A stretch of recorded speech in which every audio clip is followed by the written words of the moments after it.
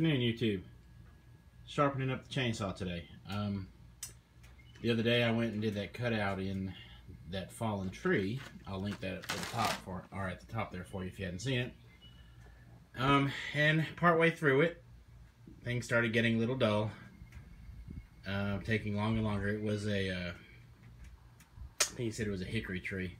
Either way, it was some hard wood, and I've not sharpened this chain before. I've replaced it once, but I just never sharpened it. So I did hit some honey and some other junk in there with it, so I'm sure that probably wasn't great for keeping its edge. I know like hitting dirt and whatnot is not good for it, but what we've got here is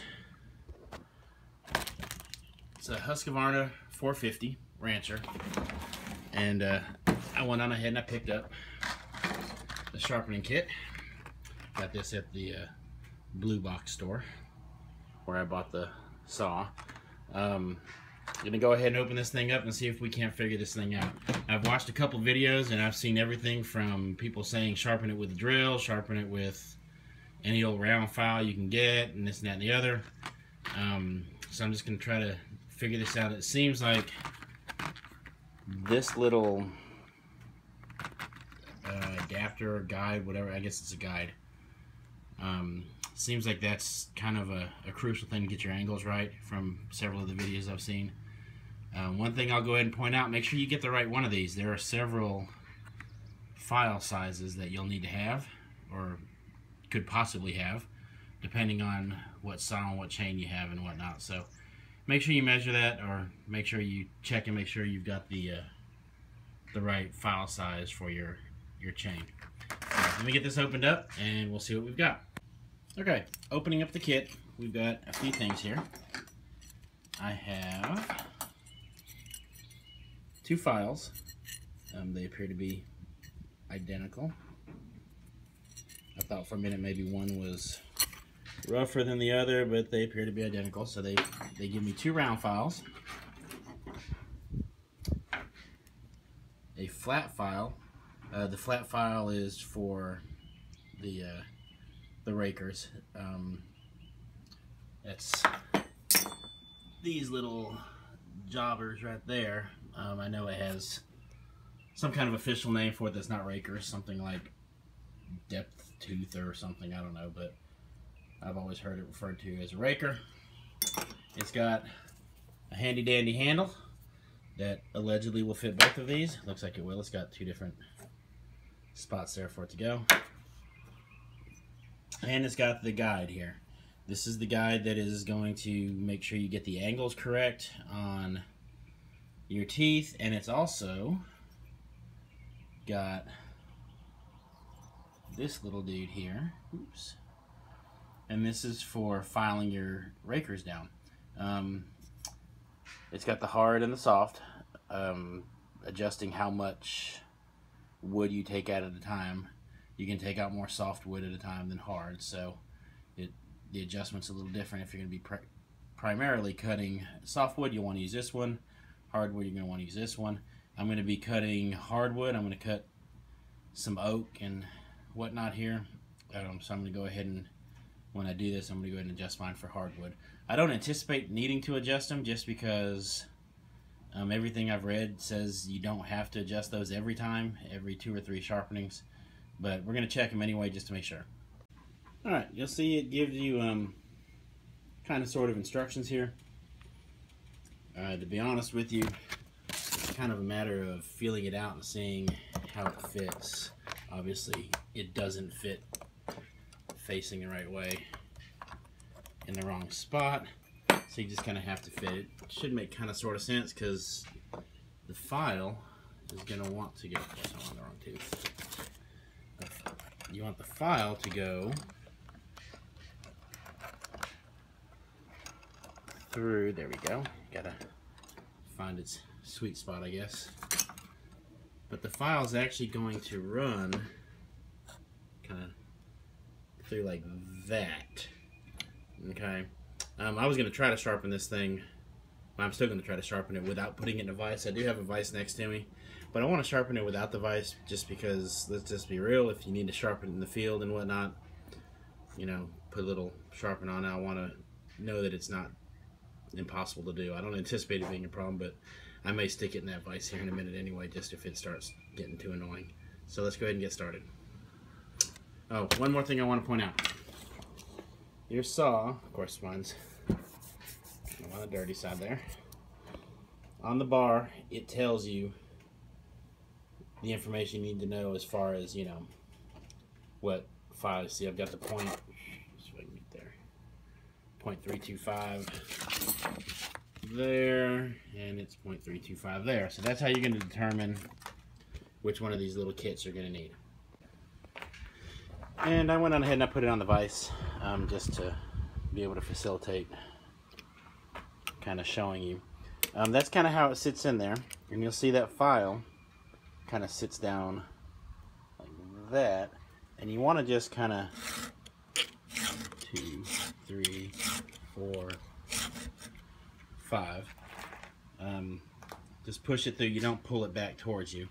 You're only going to do the teeth that are I guess to describe it, they're the ones that are kind of facing towards you. The open side of it is facing towards you.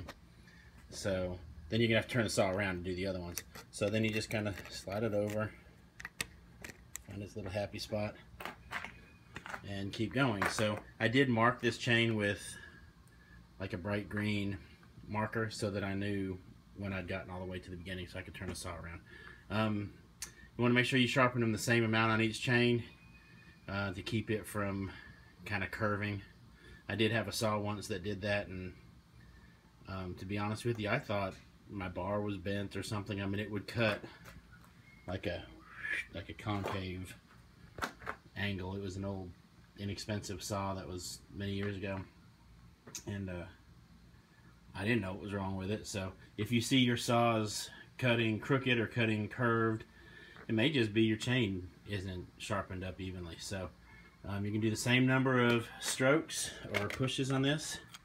It's just 1, 2, 3, 4, 5, and that's it. So let's finish this thing up. All right, and there's my green tooth. So time to turn it around. One thing I forgot to point out also, when this thing is pushing through here, you'll want to make sure that it's running and both of these little wheels are turning. That just make sure you're level. Also, you want to make sure your chain is sharp enough that it's going to snap back into place. So you don't want your chain trying to roll over on you when you're trying to sharpen it up. So let me get this turned around. Alright, and we've gotten both sides. Now we're going to go ahead and check the rakers there. Alright, so basically with this tool, from what it looks like, you hook that tool under the tooth for hardwood, and you want to see if, I can't even get it to come through, they don't need adjusting, it doesn't look like, but if this raker, were sticking up through that hole, then you would take your flat file and come right across it. I don't even feel it at all in there. I'm gonna go ahead and check these to make sure, but like I said, I don't anticipate having to adjust these this first time. Alright, and that's that. I'm going to take it out and see how she cuts. One thing I'm going to go ahead and point out, just a little tip for what I do. I have a bag of miscellaneous stuff. It's actually weed eater and chainsaw at the same time. Quite often I find myself taking both out. So I just keep all that stuff in there. That's that push lube oil for these bars you need on the end of it. Got a T-wrench. We've got another thing of 50-to-1 oil mix in there. Just, you know, basic stuff you might need out there just to take care of your equipment. Keep going if you need to. Also, a pair of gloves, and that's it. Safety glasses, stuff like that, obviously. So I'm gonna take it out. There's a tree I've been wanting to drop. I'm gonna take it out and see if how she cuts. All right, and there you have it. It definitely cuts a lot better. Just drop this oak. Let's see, that's going to be a good bit of firewood. I need to get caught up on some of that. So, but it's nice and sharp. I started go ahead and cutting up some rounds and whatnot before I found out about a minute and a half ago that my mother-in-law is on her way over for dinner. So I need to go inside and fix some dinner. But anyway, that's it. So make sure you sharpen your chains. I've got a Harbor Freight electric sharpener. I got it from my dad's place when he passed. I'll do a video on it. I'll try it out. I've never used it either, so see how I like it. But to be honest with you, it didn't take all that long to sharpen this thing by hand. I mean, what, 10 minutes or something like that? And that includes me stopping to film and, you know, whatnot. So it's not a big deal. So keep it sharp. Remember, anytime you're cutting trees, be safe. Be aware of the wind.